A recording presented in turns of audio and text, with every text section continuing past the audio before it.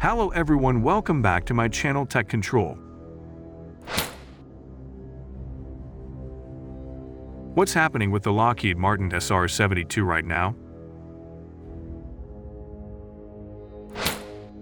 Lockheed Martin has officially unveiled its highly anticipated hypersonic drone, the SR-72, also known as Son of Blackbird.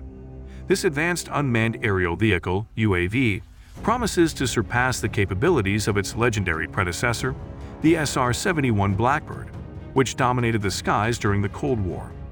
The integration of artificial intelligence will allow the SR-72 to analyze data on board, identifying potential threats and targets faster than human operators can. This capability enhances situational awareness and ensures that missions can be executed with greater precision and effectiveness.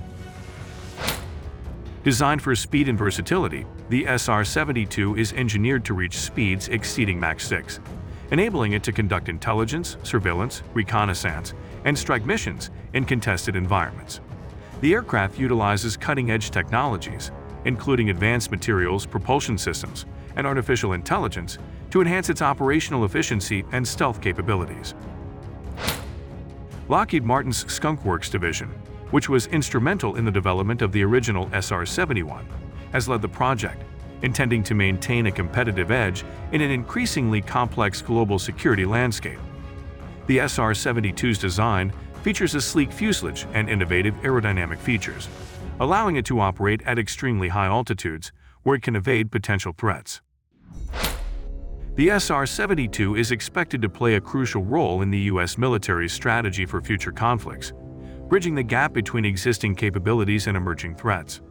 According to Lockheed Martin executives, the drone's ability to gather real-time intelligence at unprecedented speeds will provide military planners with a vital tool for decision-making and operational planning.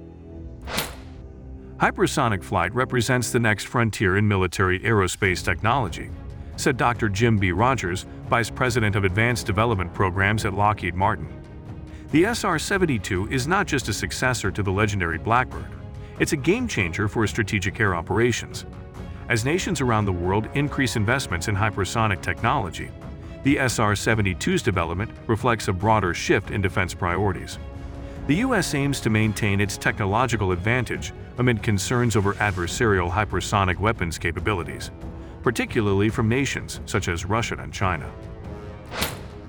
The SR-72 is expected to undergo extensive testing in the coming years, with the first flight scheduled for late 2024. Lockheed Martin envisions that the drone could one day be utilized in various capacities, including support for ground troops, maritime operations, and even humanitarian missions in emergency scenarios.